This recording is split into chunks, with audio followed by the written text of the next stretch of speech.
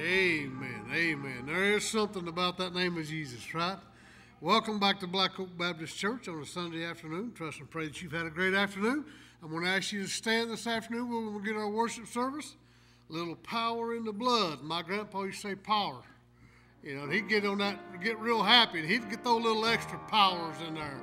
So I may do that just to honor him tonight. I don't know. Just follow along on the screen.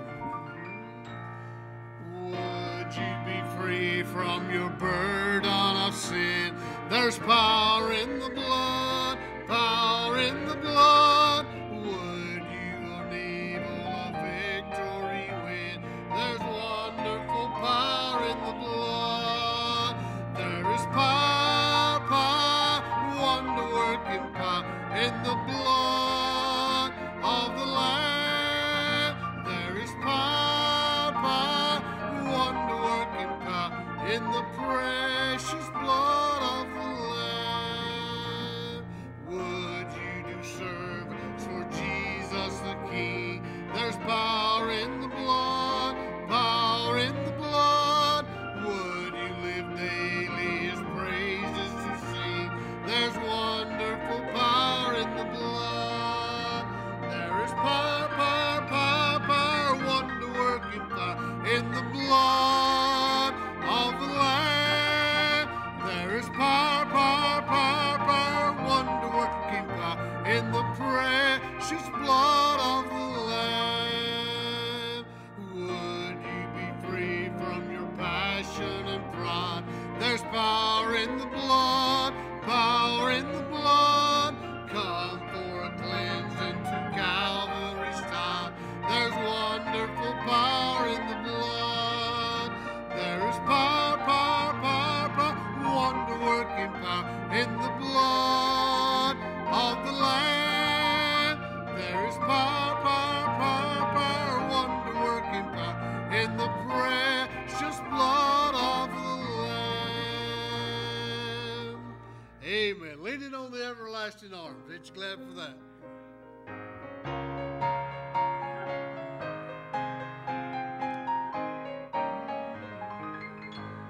What a fellowship, what a joy divine, leaning on the everlasting arm. What a blessedness, what a peace of mind, leaning on the everlasting arm. Leaning, leaning, safe and secure from all alarm.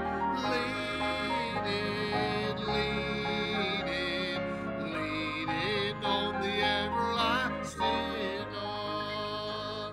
Oh, how sweet to walk in this pilgrim way, leaning on the everlasting arm. Oh, how bright the path grows from day to day, leaning on the everlasting arm. Leaning, leaning, safe and secure from all alarm. Leaning, leaning, leaning on the everlasting arm. What have I to dread? What have I to fear? Leaning on the everlasting arm. I have blessed peace with my Lord so deep. Leaning on the everlasting arm. Leaning, leaning, safe and secure from all alarm. Leaning, leaning, leaning on the everlasting arms. Amen. Brother Rocky and Brother Thomas is going to continue to play. You step out, shake someone's hand, high five them, elbow. Welcome them to church tonight. Would you do that? After that, our pastor will come.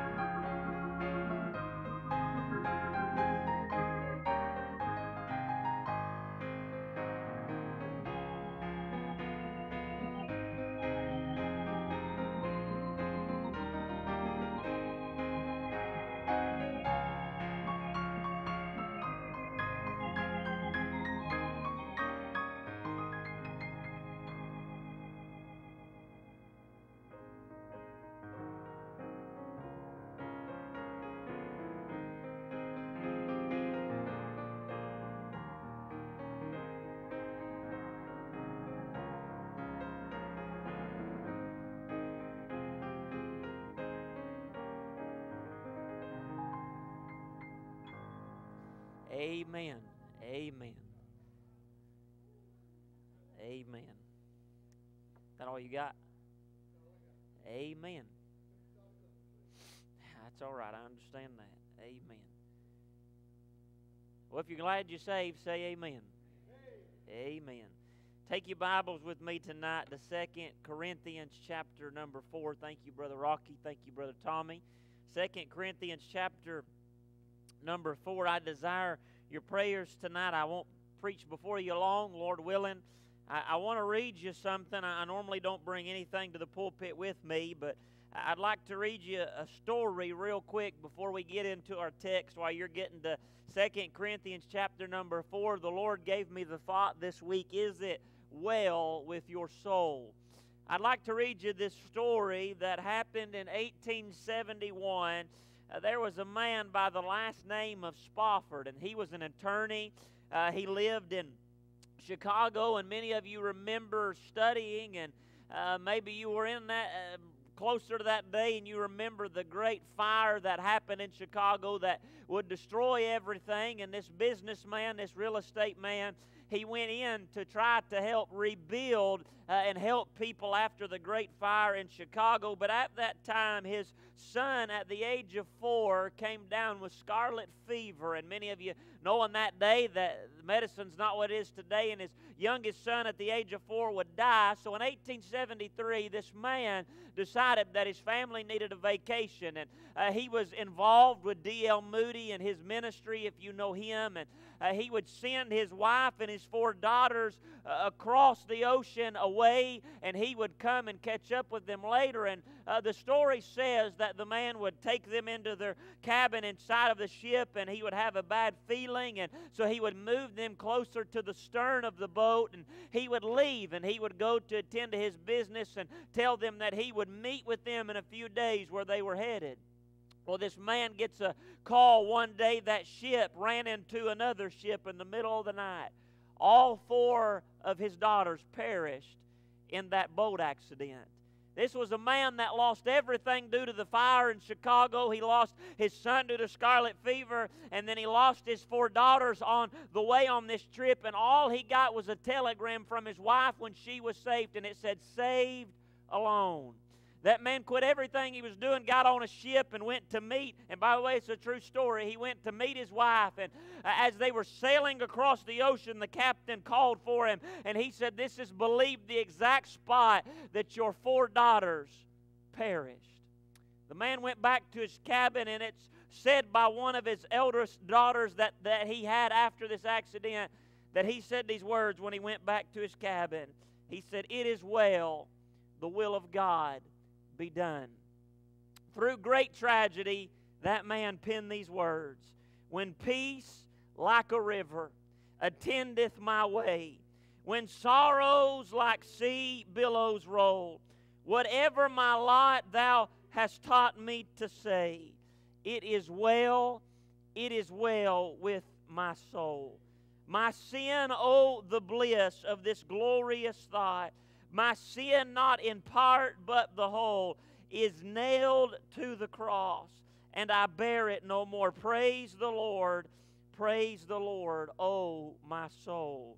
O Lord, haste the day when my faith shall be sight, the clouds be rolled back as a scroll, the trumpet shall sound, and the Lord shall descend. Even so, it is well with my soul." Tonight, God uses great tragedy for great blessing. God uses the tragedy and the trials of our life to mold us into who we ought to be.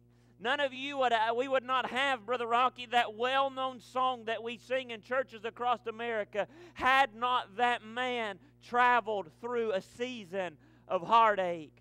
Now, many people will ask the question, and we'll get in our text in a minute, "Preacher, why do bad things happen to good people?" For that, I do not have an answer. Neither does any other preacher or Bible scholar. It is simply that we live in a fallen, sin-cursed world, but we will see tonight that God will take our tragedies, and He'll use them for His glory. Would you stand with me tonight if you can?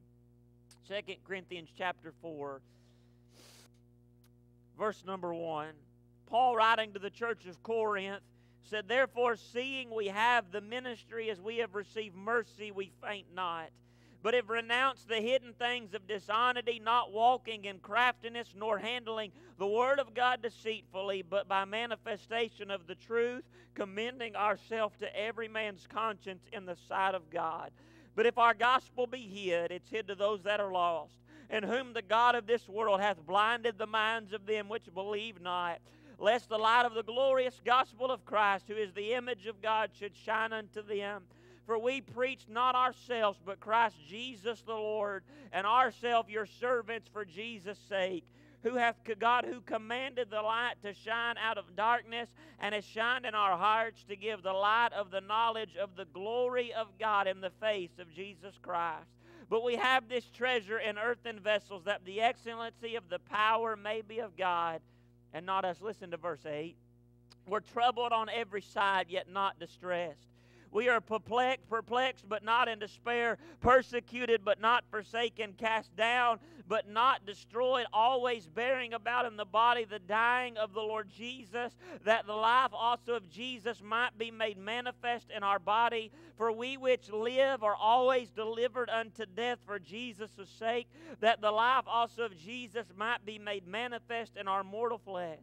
So then death worketh in us, but life in you. We having the same spirit of faith, according as it is written, I believed, and therefore have I spoken. We also believe, and therefore speak, knowing that he which raised up the Lord Jesus shall raise up also us by Jesus, and shall present us with you. For all things are for your sakes, that the abundant grace might through the thanksgiving of many rebound to the glory of God." Pay attention to these last three verses. "For which cause we faint not. But though our outward man perish, yet the inward man is renewed day by day. For our light affliction, which is but for a moment, worketh for us a far more exceeding and eternal weight of glory, while we look not at the things which are seen, but at the things which are not seen. For the things which are seen are temporal, but the things which are not seen are eternal." Would you pray with me tonight? Father, I thank you for allowing us to be in your house tonight. God, I thank you for the privilege that you've given us that we could come into this place. And God, I'm thankful that you use our tragedy, God, and you turn our trials into blessings, God, that we may give you honor and glory. And Father, I need your help tonight to preach what you put on my heart. And I just ask you to encourage us, God, encourage that person tonight that's walking through the valley, through the trial. God, that there is a mountain on the other side. Father, bind the enemy, encourage our hearts in this hour. In Jesus' name I pray. Amen. You can be seated. I desire your prayers tonight. I need the Lord's strength to preach. You pray for me. We see in 2 Corinthians chapter number 4, as Paul is writing, that he's telling the church at Corinth about the difference between darkness and the difference between the light. And we look this morning that God has given you and I the choice and the ability to walk in the light rather than in the darkness. But Paul goes on to tell them somewhat about that man's story, if you will, that went through tragedy and that went through heartache. And if you read your Bible, and we've seen on Wednesday nights in the book of Acts that if anybody had the position to talk about suffering, it was the Apostle Paul. For preaching the gospel, we see that he was whipped. We see that he was beaten. He said that he was shipwrecked. A night and the day in the deep, he would tell the church at Corinth.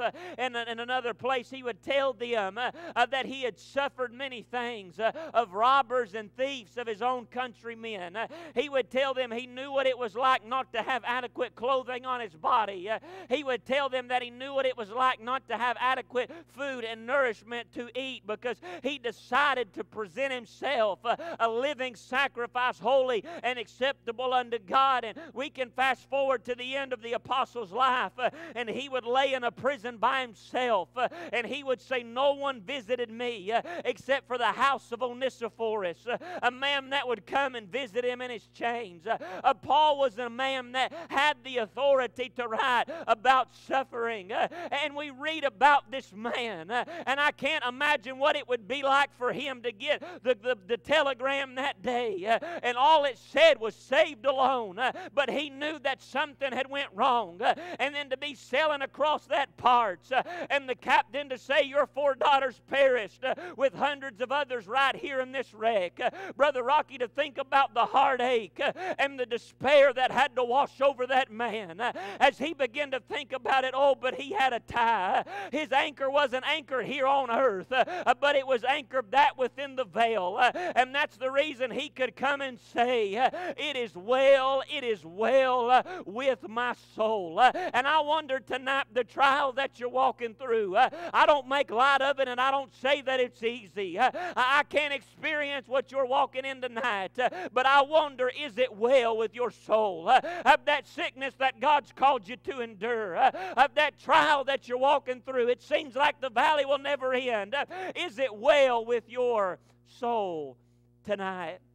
Paul gives us some reasons why it can be well with our soul. I want to show them to you. Look again in verse number 7. He said, we have this treasure in earthen vessels, that the excellency of the power may be of God and not of us. The only way that you and I can declare that it is well with our soul in the middle of our trials is not because of us, but because the power of God. I thought about earlier today what Paul would say when he would ask God 3 times to deliver him from the thorn in his flesh.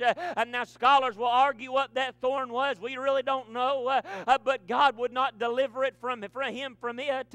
And you remember what Paul said in 2 Corinthians. He said, His grace is sufficient for me. The only way it can be well with your soul and my soul in the midst of the trials of life is because the power and the grace of God that has abounded toward us. Paul tells us in verse number 8, he tells them in Corinth that he's troubled on every side, but yet he's not distressed.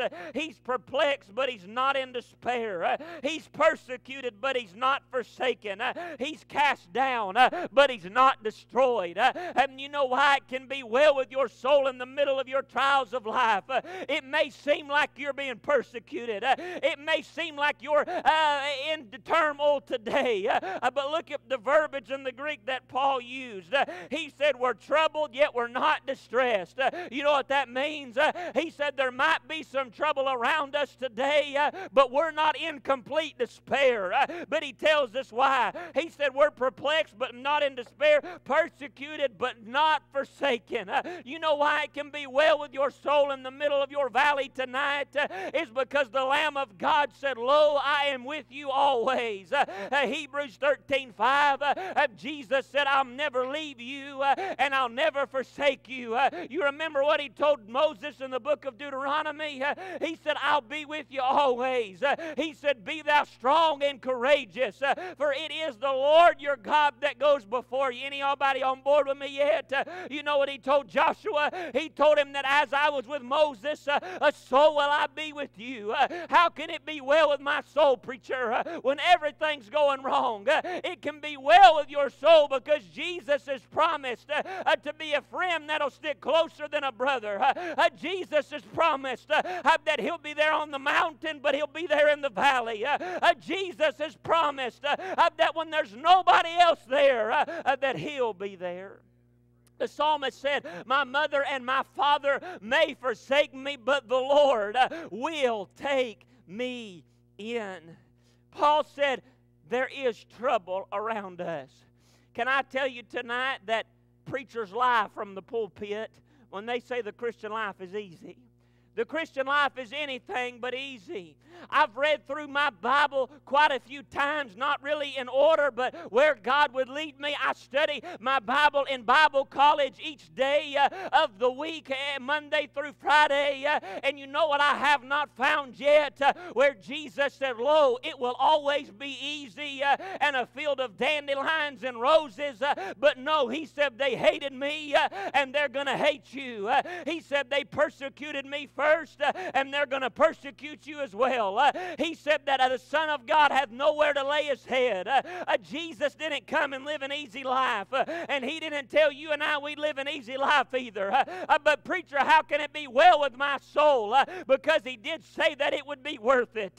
He said those that endure to the end through the persecution shall be saved. It can be well with your soul. I'm not saying there's not trouble. There's trouble on every corner.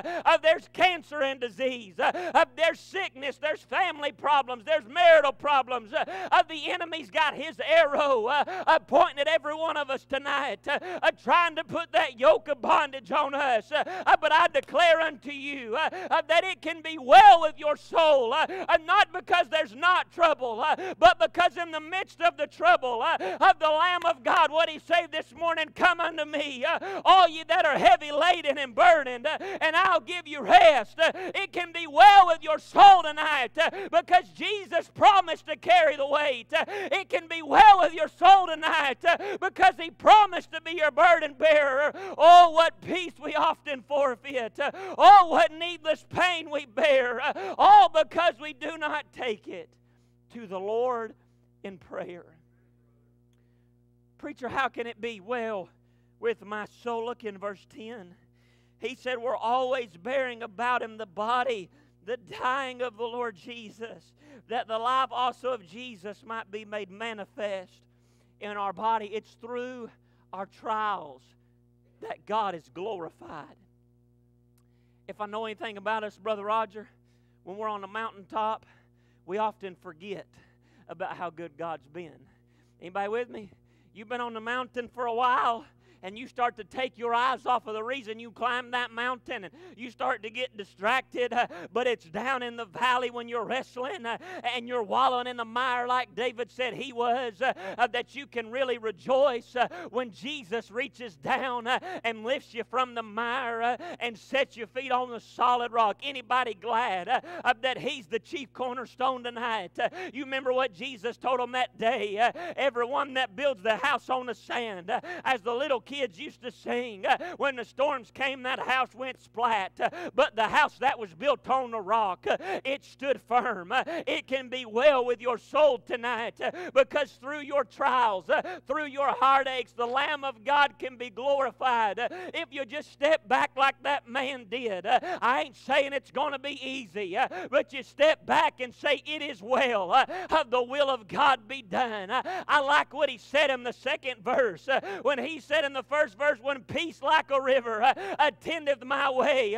Oh, he said, but when sorrows like sea billows roll, somehow he still found the ability to say, it's well with my soul. You know why? Because that second verse, he said, my sin, oh, the bliss of this glorious thought, not in part but the whole, is nailed to the cross, and I bear it no more. Preacher, how can it be well with my soul? Because if you're a born-again child of God, this earth is the closest place you'll ever get to hell. And I declare unto you that's something to rejoice about. That man said, in the midst of my trials, he would say it in our language today, in the midst of my trials, I'm still a child of God. It may be dark here, but the sun's shining over there. The devil may have his arrows drawn back, but God's gave me a shield.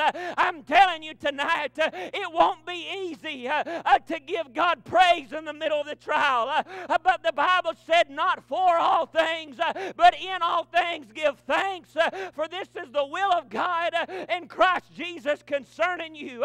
Brother Don, when things go wrong in my life and I say, woe is me, I just get myself deeper in the mud. But when I lift my eyes toward heaven and I say, Lord, I don't understand, but I'm going to thank you that you're in it. I'm going to thank you that you're for me and not against me. It's then that things will begin to change. I want you to look in verse 16. I'm not going to dissect this whole chapter. Look in verse 16.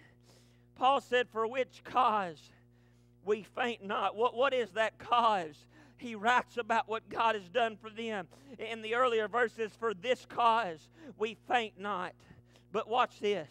But though our outward man perish, yet the inward man is renewed day by day. Doctors give us remedies, give us things that'll help our outside of our bodies.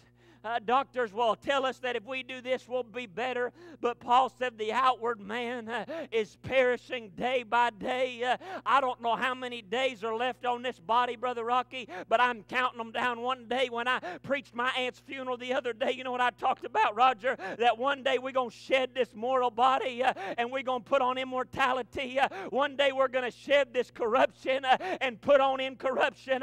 I'm counting the days down that I get out of this body and I get a new body where there'll be no sickness.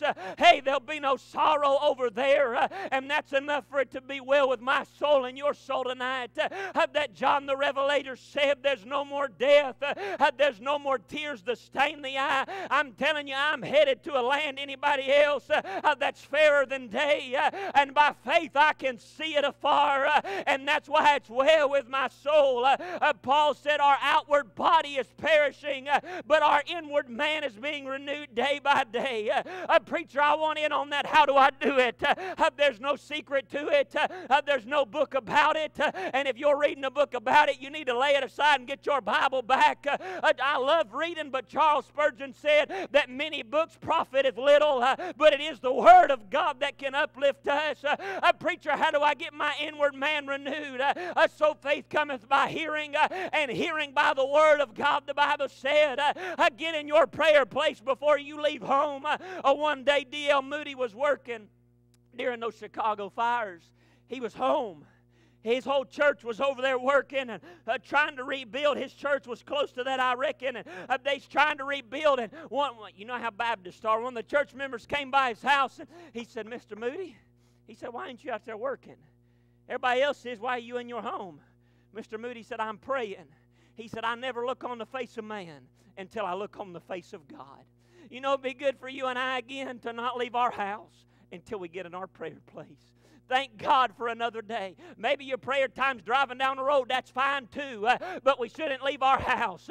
I'm not a big breakfast person, but my wife made some grits and bacon this morning, and I say they's pretty good. But more than my body needed that, my soul needed this. And before I leave my house, Brother Charlie, I try my best to feast off of God's Word, to encourage myself. Faith cometh by hearing, and hearing by the Word of God. That's how our inward man is renewed day by day. You know how your inward man's renewed when you don't feel like worshiping, when you don't feel like reading your Bible, when you don't feel like getting around the throne of God, but you do it anyways, not out of obligation, not out of repetition, and you start saying something like, Lord, thank you for waking me up another day. Lord, thank you for shedding your life's blood. Thank you for leaving your throne in heaven. Anybody started to thank God before, and before you knew it, you didn't know where you was, what time it was, or what was going on. Lord, thank you for leaving all of heaven just to die for my sin. Lord, thank you that where sin did abound, grace did much more abound. Lord, thank you for loving me when I couldn't love myself. Lord, thank you for saving my soul from the eternal flames of hell. That's how the inward man is renewed. When you turn that radio on, when you open that hymnal book, and you start to walk around and sing the songs of Zion, that's how your inward man can be renewed.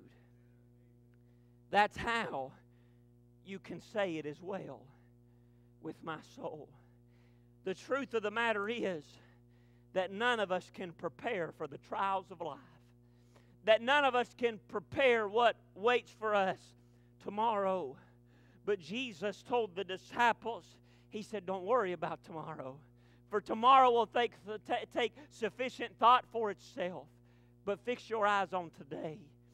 Anybody worry? Sometimes I'm a worrywart. You know what Adrian Rogers said, Brother Rocky? He said, worrying's like a rocking chair. It's going to give you something to do, but you ain't going to go nowhere. And we can be renewed by the inward man. Surely that man did not know that he's about to lose his 4 daughters and almost his wife. The story will tell us in this book that I have that gives you the Gloria Gaither wrote it about the stories behind all the famous hymns like Fanny Crosby writing Amazing Grace, all these other things that it tells us about. It'll tell us that his wife lay unconscious almost on a piece of shipwreck, and another boat came by and just happened to see her. You know what I think about when I read that? I'm glad that when I was about done, that the lifeboat came by. Anybody glad? And picked me up and put me on board. Did for me what the Good Samaritan did, and restored me unto life. How can it be well with my soul? Because your inward man is renewed day by day. I want you to look at verse 17. He said, for our light affliction, which is but for, what's that next word? A what? A moment.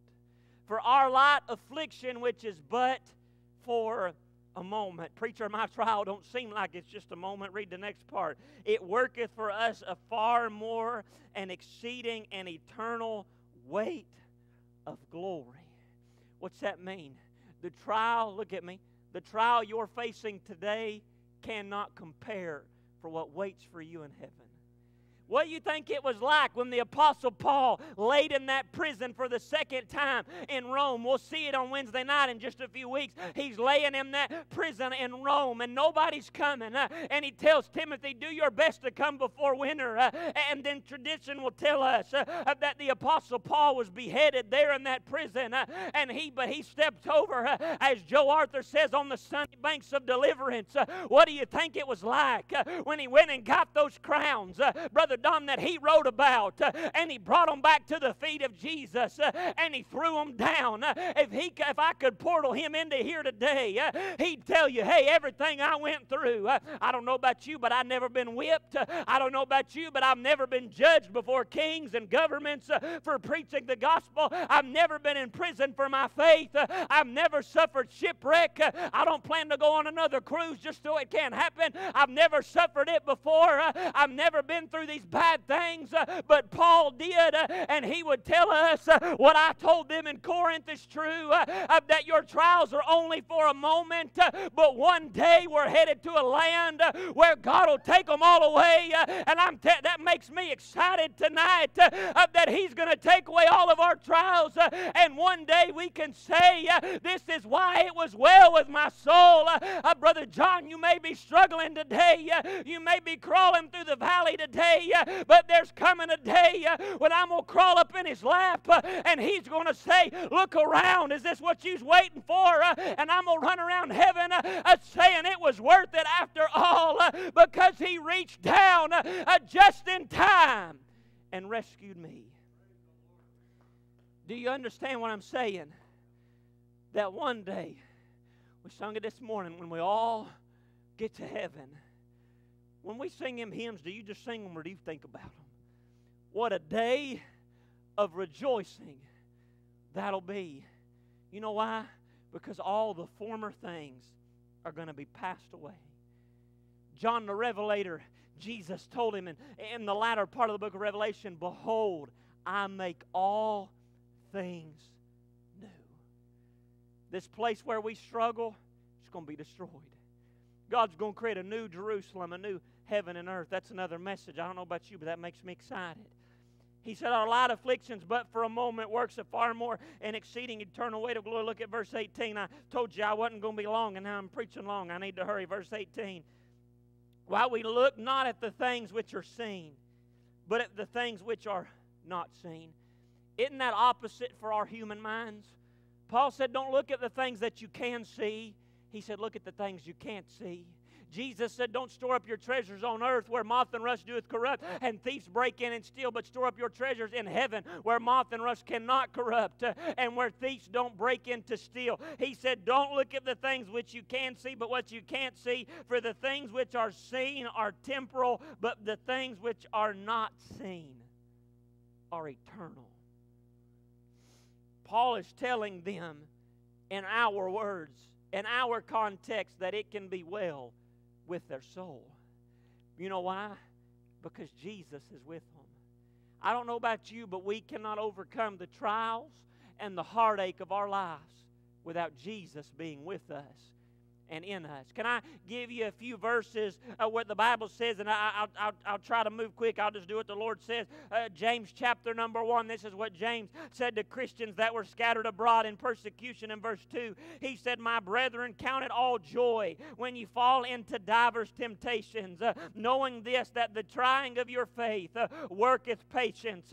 But let patience have her perfect work, that ye may be perfect and entire, wanting nothing." He told them, Christians that were scattered abroad in persecution that day, when you start to fall into divers temptations, when you fall into various temptations, to rejoice, because it works patience. Anybody need patience? Don't ask for it. We sat in Sonic's drive-thru the other night, and God taught me patience. About 30 minutes later to get a cheeseburger. That's beside the point. He said, when ye fall into divers temptations, know that the trying of your faith is working patience. Can I tell you what Paul said in Romans 8:18 to those in Rome?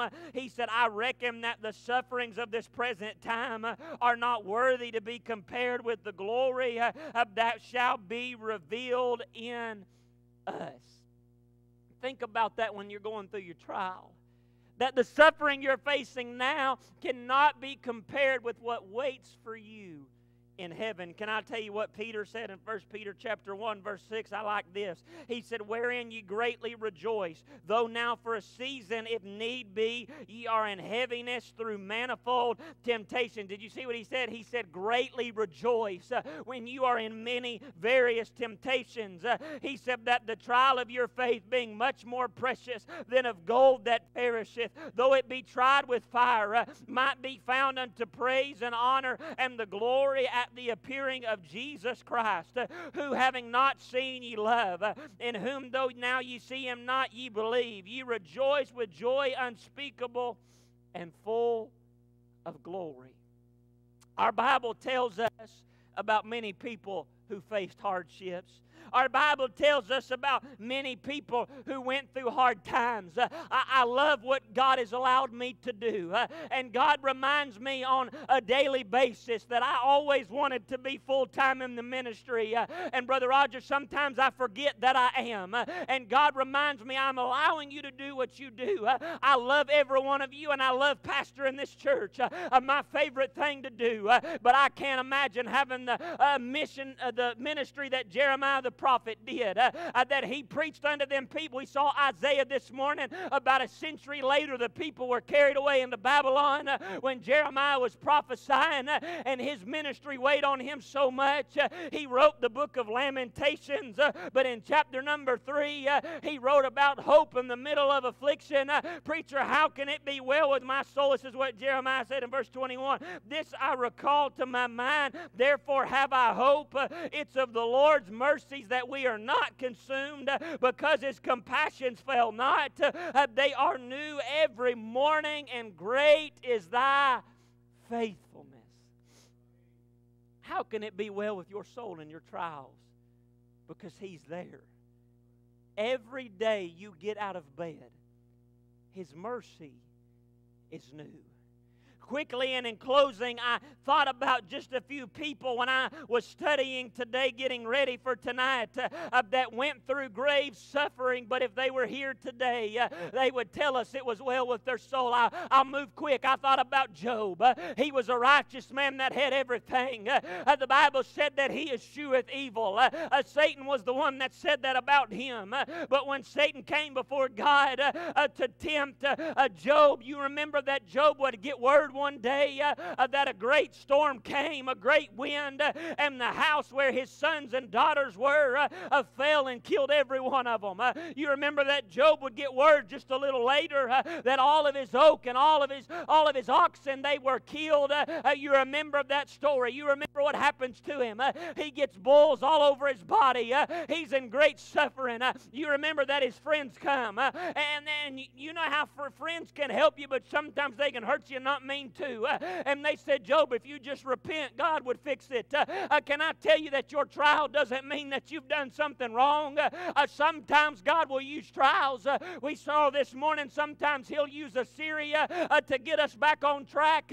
But can I tell you, just because you're in a trial don't mean God's mad at you and don't mean something's wrong. It means that God's strengthening you in the midst of the fire. You know what Job said after his wife, we point at her sometimes, but she went through all of it too. And she said, Job, why don't you just curse your God already and walk away from it? And you remember what Job said, though He slay me, yet will I praise Him. You know what he's saying, Brother Jack, in our language? It is well with my soul. Job lost everything, but still he worshiped God. I thought about Elijah. I love the story of Elijah, one of my favorite Bible characters. And I love to read about how he stood against that evil woman named Jezebel. And he told her all that God was going to do. And he prayed fire down from heaven. He told Ahab it wasn't going to rain, and it didn't rain. But I think about what he went through when after he left Mount Carmel. And Jezebel said, I'm going to do to you everything that you did to the prophets. And you remember he went under the juniper tree. And he started to cry out, God, I'm the only one that you've got left. And you remember after that, God said, I'm with you, boy. He gave him a cake and put him to sleep. Can I say this? I heard a preacher say one time, I've told you, there ain't nothing that a nap and a cake can't fix. And that's what Elijah got, and he got a cruse of water, and he got back up, and God encouraged him again. And then what did he do? He did what we do. He went into the cave, and he started to cry, God, I'm the only one that you've got left. But great fire fell, a great earthquake came, a great wind blew, and God wasn't in it, but He was in the still small voice when He said, hey boy, what are you doing in here? Don't you know I've got a lot of other people that haven't bowed the knee to Baal? And what did Elijah do? He left the cave, he got back in the ministry, he threw the mantle on Elisha, and you know what he was saying when he got back in the fight? He was saying, it is well with my soul. I thought about those 3 Hebrew boys. They've been in that place of Babylon under Nebuchadnezzar in exile. And you remember Nebuchadnezzar built the gold statue and he said, bow down and worship it. And he put out a decree that anyone that resisted it would be thrown into the fiery furnace. You remember what happened? And then 3 Hebrew boys said, we ain't bowing down to you, sir, for we worship the Lord our God. You know, we ought to be careful to do in the storms of life, to worship the Lord and Him only. And they said, you can throw us in the fiery furnace, for our God is able to deliver us. And even if He doesn't, we going to be all right. And Nebuchadnezzar heated it 7 times hotter, took his most mighty men, and I like this part, those men, when they were throwing Shadrach, Meshach, and Abednego in the fire, those mighty men dropped dead. How did the fire not affect God's men, but it affected the other men? Because the will of God will never take you where the grace of God will not protect you. Say amen right there. And Nebuchadnezzar looked in, and he said, didn't we throw 3 men in, and there's 4 walking around? Maybe some of them other boys said, hey boys, don't you know you're not bound anymore? Their clothes weren't frayed, Brother David, and if you ask me, I'm in a fiery furnace, and you tell me I'm loose, I'm probably hightailing it out of there. But Nebuchadnezzar said there's a 4th, and he's likened unto the image of God. How did he know what Jesus looked like? Because the angel of the Lord was Jesus, and in that fire they's walking around, and they said, we'd rather be in here with Him than out there without Him. I'm telling you what they say, preacher. They said, it is well with my soul. Why'd they say that, preacher? Because God had decreed, He had promised that He would never leave them, and He would never forsake them. You know, there's only one thing God can't do. Hebrews tells us that it's impossible for God to lie. You can take it to the bank tonight that He'll be with you always. I thought about Daniel. I'm about done, I promise. I thought about Daniel. He's just doing what was right in the sight of the Lord. And the king Darius, I believe it's Darius, was it Darius? I believe it's King Darius, started to elevate him and lift him up among the other rulers. They didn't like it. Can I tell you, pride goes before a fall? And they went before King Darius and they made a decree, Brother Roger, and they said, we're going to make a decree that we can't worship anybody but you, O King. And King Darius loved Daniel. He wasn't thinking about it. He signed the decree, and that day it was irreversible. And they started to do that. You know what Daniel did? He crawled up in his room, opened his windows, and got down on his knees toward Jerusalem, and he prayed morning, noon, and night, the Isaac sing. And you know what happened? They went to Darius and said, Daniel's praying to God. He's worshiping him. You know what the decree said, Brother Don? It said that they'd get thrown in the lion's den and locked up. Darius started to grieve, but he had to do the decree. He got Daniel and he put him in the lion's den. I like what he asked. He said, oh, Daniel, is your God able to deliver you? I'm talking about real lions in that cage. And you know what happened? King Darius went home and he started going through the law, trying to find a way to reverse that decree. And he came back running the next morning, and there was Daniel. And guess what? There wasn't a scratch on his body, the Bible said. And you know what he said? My God is able to deliver me. You know what Daniel didn't do after the lion's den? He didn't throw in the towel and quit, but he kept on prophesying. And later on in Daniel chapter 12, you know what he told us about the coming king. Aren't you glad he's coming again to get us out of this mess?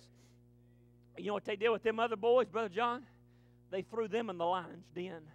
The Bible said before their bodies could even hit the floor, the lions already devoured them.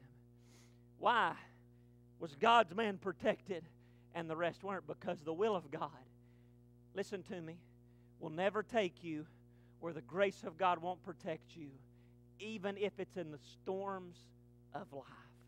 Even if it's in the trials that you face, God is able to deliver you. Last one, I thought about Jeremiah. We just talked about him writing Lamentations. I thought about him. I mentioned it last Sunday morning when they took him for preaching and prophesying the Word of God, and they lowered him down in that pit all by himself. Surely he was human like you and me, and surely he started to wonder, God, I'm doing all this. Where are you? Have you ever wondered that? God, why aren't you here to help me? Can I remind you that He may not always make Himself known, but He's always present. He's omnipresent. He can be everywhere at the same time. The devil can't. Say amen right there. You know what happened? Jeremiah was in that pit, and that man let down them ropes, them sheets, put them under Jeremiah's arm, and pulled him out of the pit. You know what Jeremiah did when he got out of the pit? He started to prophesy again of what would happen to Judah.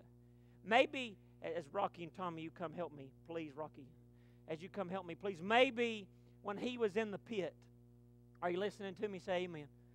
Maybe when he was in the pit, he started to remember what he wrote to those that were in Babylon in Jeremiah chapter 29, verse 11.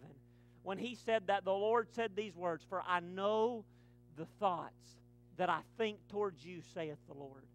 Thoughts of peace and not of evil, to give you an expected end. I bet you them men in Babylon were waiting for Jeremiah to write the next letter. You know what God has to do for me? Brother Roger, a lot of times, middle of the week, I'll get in the pit. And God will say, boy, don't you remember what you preached Sunday morning? Don't you remember what I preached to you? See, y'all get it on Sunday. I get it all week. God, don't you remember what I showed you? And it's in those moments I can clear me off a spot and say, Lord, it is well with my soul. I wonder tonight, I don't know what you're going through. I don't know what you're facing tonight. I don't know the trials that have been laid upon you. But is it well with your soul? An invitation in Psalms chapter number 34, it is, the Bible would tell us that the afflictions of the righteous are many, but the Lord delivereth him out of them all. If you're in the fiery furnace tonight, He's with you. If you're in the lion's den tonight, He's with you. If you're in the middle of a shipwreck tonight, He's with you. And you can clear off a spot no matter what it is going on.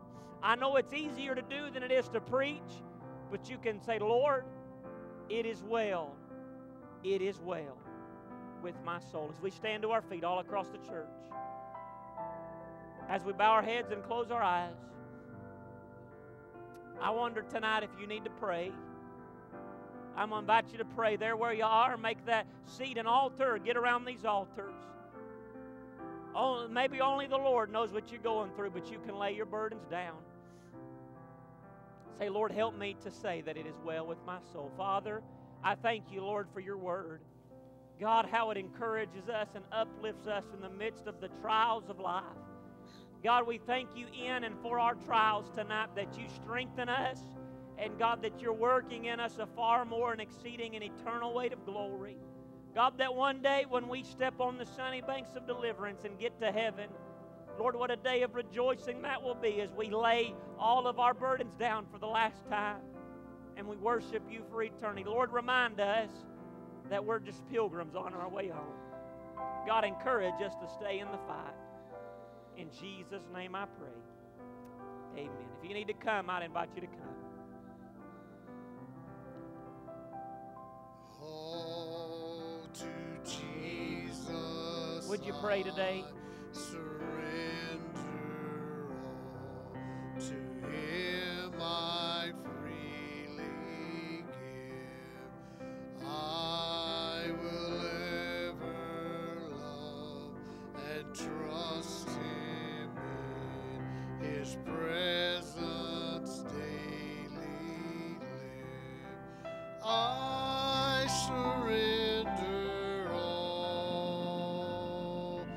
I surrender all.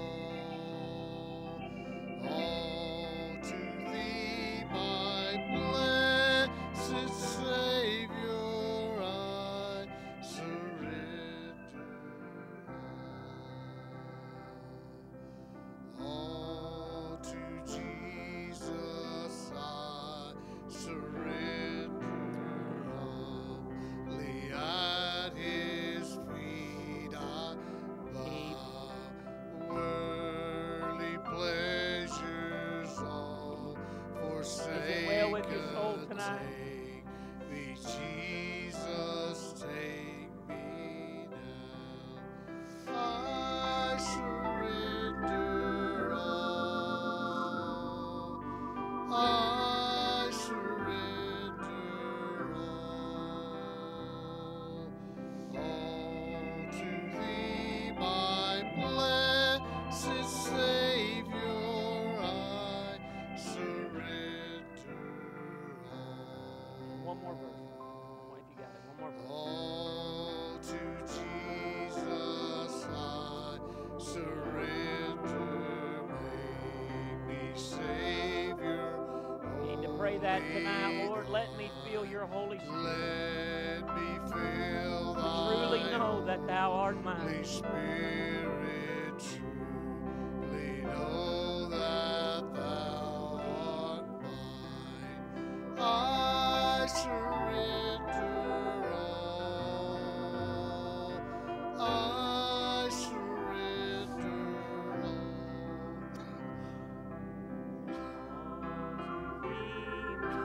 Blessed Savior, I surrender all. Amen. Let me read you the last verse of this song again, and we'll go home. This is why it can be well with your soul. Mr. Spofford wrote, O Lord, haste the day when my faith shall be sight. The clouds be rolled back as a scroll. The trump shall resound, and the Lord shall descend. Even so it is well with my soul. One day, the King's coming. Not as a lowly baby, but as a conquering Messiah, coming to get His bride. One day, it could be tonight. Wouldn't that be good? And when we all get to heaven, I believe that we'll say it's well with my soul. Anything on your heart tonight before we go home? Okay, go ahead.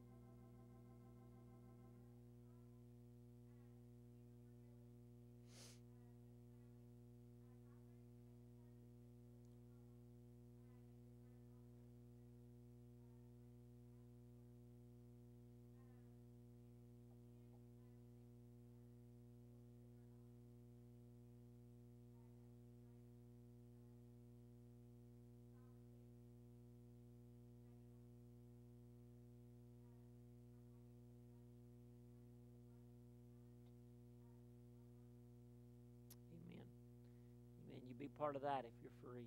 Anybody else, something on your heart before we go home? All hearts and minds clear.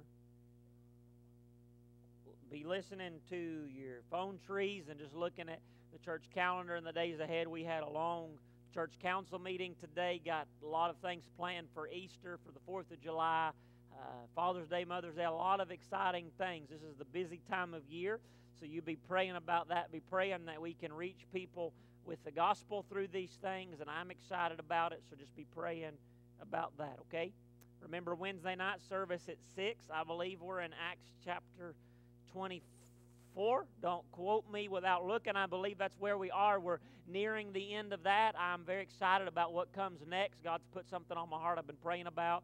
And then Thursday morning we'll have prayer meeting. If you can be part of that, it's just a sweet and special time, okay? All hearts and minds clear. Brother Jack, will you dismiss us in prayer? Then we'll go home.